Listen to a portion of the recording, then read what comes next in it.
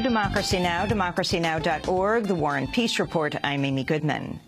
The sentencing hearing for Army whistleblower Bradley Manning began Wednesday with a prosecution witness undermining the state's own claims Manning's disclosures to WikiLeaks harmed the United States. On Wednesday, retired Brigadier General Robert Carr, who oversaw the Pentagon task force assessing the leak's impact, admitted not a single person lost their life as a result of Manning's leaks.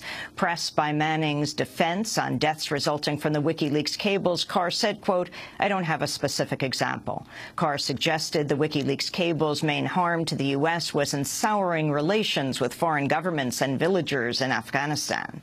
Manning's facing 136 years in prison after being found guilty on 20 counts for leaking hundreds of thousands of government documents to WikiLeaks. He was acquitted on the most serious charge against him, aiding the enemy. The prosecution's expected to call up to 20 witnesses during the sentencing phase. The Senate held a long-awaited hearing on government surveillance Wednesday, just as new details emerged on the government spying exposed by NSA whistleblower Edward Snowden. The Guardian newspaper reports a secret NSA program called XKeyscore has allowed analysts to search with no prior authorization through vast databases containing emails, online chats, and the browsing histories of millions of individuals.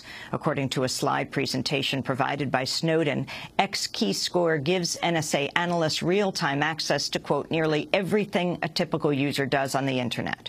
While the program's supposed to target overseas Internet users, The Guardian reports XKeyscore provides the technological capability, if not the legal authority, to target even U.S. persons for extensive electronic surveillance without a warrant. Speaking, meanwhile, before the Senate Intelligence Committee, NSA Deputy Director John Inglis conceded the bulk collection of phone records of millions of Americans under Section 215 of the Patriot Act has been key in stopping only one terror plot, not the dozens officials had previously said. We'll have more on the NSA surveillance after headlines. In breaking news, the Russian broadcaster RT is reporting whistleblower Edward Snowden's been issued travel papers and has already left the Moscow airport, where he's been stranded for over a month. Snowden had remained at the airport despite reports last week Russia had granted him temporary asylum. Snowden's father, meanwhile, has revealed the FBI tried to enlist him in traveling to Russia to convince his son to return to the United States. Speaking to a Russian television network, Lon Snowden said he refused. To be an emotional tool for the FBI to use against my son, to say, your father's out on the aircraft, why don't you come talk to him? I wasn't interested in that. I wanted to make sure there was value to my son. Ed, I hope you're watching. Your family is well, and we love you.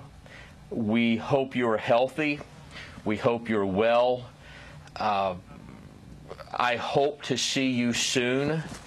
But most of all, I want you to be safe. Again, the breaking news is that Edward Snowden has been issued travel papers and has left the Moscow airport.